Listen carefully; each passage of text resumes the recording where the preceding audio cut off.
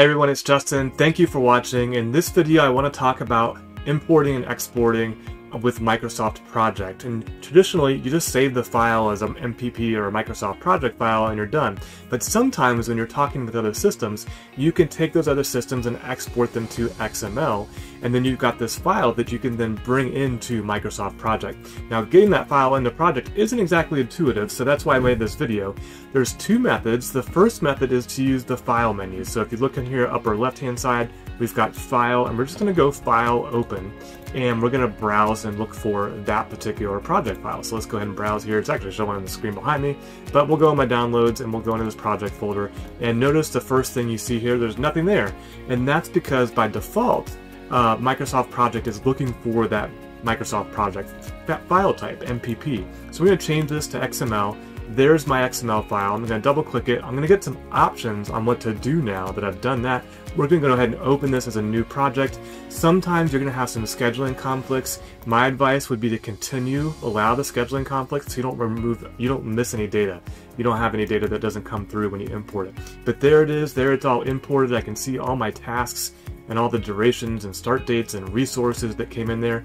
If you're familiar with ServiceNow, that's actually where I got this file format to show you in this demo.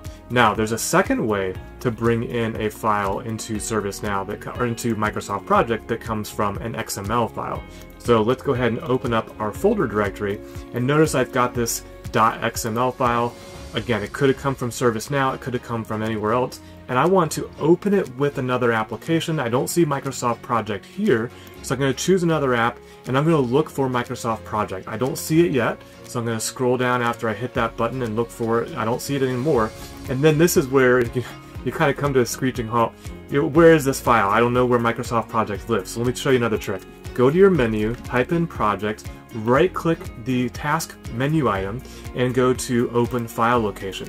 That's going to tell you where that project file is located. So I'm going to copy the path to that project file. It's actually a shortcut, not a file. And I'm just going to put it there, and I'm looking for projects. So we'll just go ahead with project, and it's going to go ahead and open up Microsoft Project. Now it shows in my menu here, and I could say always use this. I do other things with XML files, so I don't want project to be the kind of file or application associated with XML files, but you could. Click open, and we're going to get the same options we saw before. Do I want to import it as a new project, merge it, append it, whatever, we'll do new, and then bring that in. We'll continue and we'll allow that scheduling conflict, and then once again, there you go. I've got my project inside Microsoft Project coming from an XML file that you either exported from another system or someone provided you, maybe it's a vendor, a partner, whomever. I hope you found this video helpful. If you did, please like, please subscribe, or share it with somebody you think might be interested. Until next time, always be learning.